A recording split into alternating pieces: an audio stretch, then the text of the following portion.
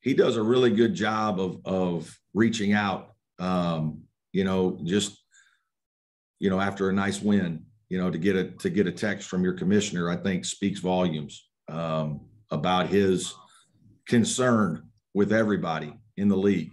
I think we sometimes, you worry about that sometimes, when you're not the power of the league, how much do you get supported? How much are people in league offices thinking about you? And I think that goes to show you that he is, spending time with everybody in the league and making trips to meet everyone and really going out of his way to be, available, giving cell phone numbers and encouraging you to call with questions, concerns.